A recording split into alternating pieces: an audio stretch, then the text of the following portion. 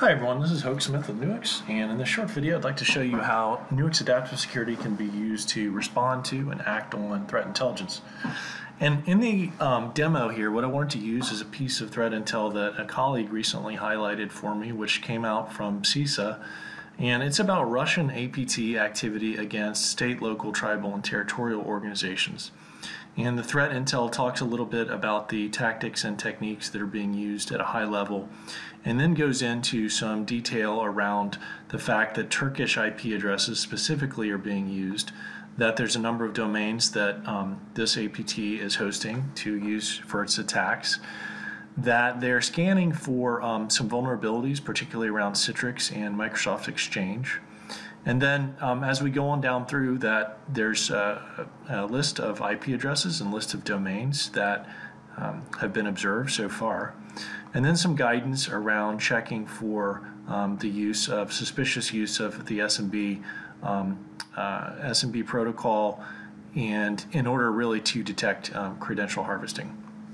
So what I'd like to show you is how Nuix Adaptive Security gives you a really wide range of tools to detect and respond to this threat intelligence. And that includes both a backwards look for the IOCs that are called out in the reporting, and to do threat detection going forward, so that in the future any of these IOCs that we're able to find create alerts.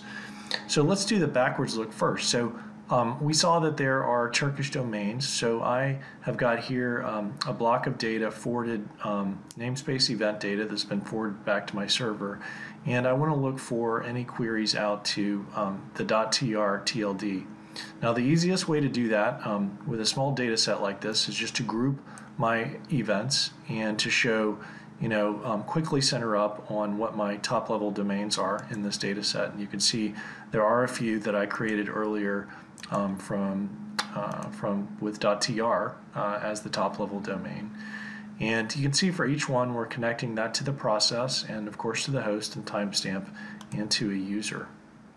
So similarly with IP addresses, if we wanted to just do a search for recent connections to any of these suspicious IP addresses that have been called out in the threat intel, we can run a search against network data. So Adaptive's network data looks like this, similar to the namespace in that we capture a process name and a process user, and then the local address and port, the remote address and port, and then the amount of data that's been sent and received, and of course the host name.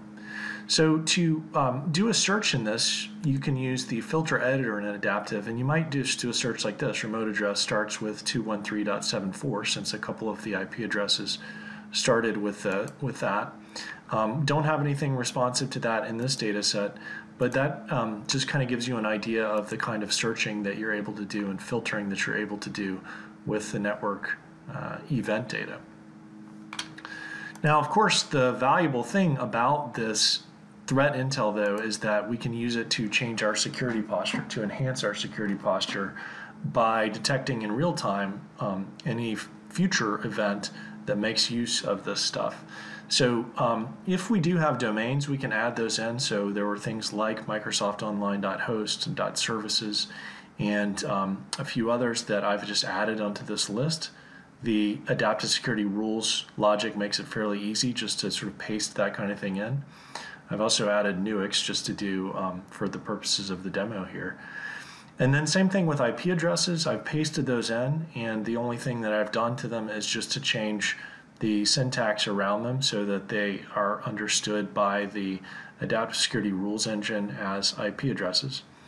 And so once I have those into my logic rules, then now any future activity against those domains is going to trigger an alert. So if we go to portal.nuix.com, then we should get an immediate alert. And the same with any of the other domains that we have identified there. Here's our alert to the known command and control DNS name. We actually have another one here too, indicating multiple DNS queries to a top level domain that we're interested in. And that's actually coming from the other browser tab here, which is hitting this ktb.gov.tr domain, and that's generating .tr DNS queries, which are in turn triggering that other alert that we saw there. So the other thing that was called out in the threat intel, if you'll recall, is unpatched software. So in this case, it was Citrix and MS Exchange, and I wanted to just show a comparative example, a simple example using Notepad here. And I have Notepad running, an unpatched version of it running on this machine here, and a patched version on this system. So when I launched the patched version, the most recent version of Notepad, no alert is generated, and that's because Adaptive is only looking for a scenario in which there's a mismatch between the process name and its MD5 hash. Basically, we're just making use of the fact that when a piece of software gets updated, when an application gets updated, usually its MD5, its MD5 hash will change. So when I run, in this case, Notepad++, the adaptive agent is going to say it's going to check its MD5 hash, and when it sees that those don't match, it's going to flag this as a potentially older version of Notepad++. So what this does is give you the ability not just to act sort of on the threat side of the threat intelligence that we saw, but also on the vulnerability side to detect potential vulnerabilities in the form of unpatched software. Now, the last thing that we'll look at in this threat intel was just this recommendation to monitor SMB traffic. And again, the idea here is that the IP addresses and domains here are probably not going to last long, but suspicious use of SMB is likely to surface again with this particular threat actor. So in order to detect that, what we've done is created a rule that looks for suspicious SMB traffic, and we're simply looking for outbound connections on ports 139 or 445, and we don't want to see outbound connections to those ports, using those ports, when the destination IP address is an internal one. So if basically the SMB activity is happening internal to our network, then we don't want an alert. But if it's external, then it gets interesting. And so to simulate that, I'll just run a telnet command here, and that'll just create a network connection to the host laptop here on the SMB port, and we should see an alert in our adaptive console, if I can bring it up.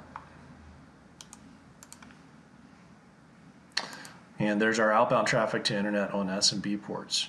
So each of these things here was created in response to that particular piece of threat intel, and we could actually continue to further explore this and look for other ways to detect the behaviors that are called out here and the TTPs that are identified and the vulnerabilities. But hopefully this gives you a sense of the art of the possible within adaptive, and you can kind of tell from the accessibility of this the rule logic here that these are detections that can be created pretty much instantaneously in response to threat intelligence. So this gives you a very powerful means to make use of threat intelligence to change your security posture and respond in real time.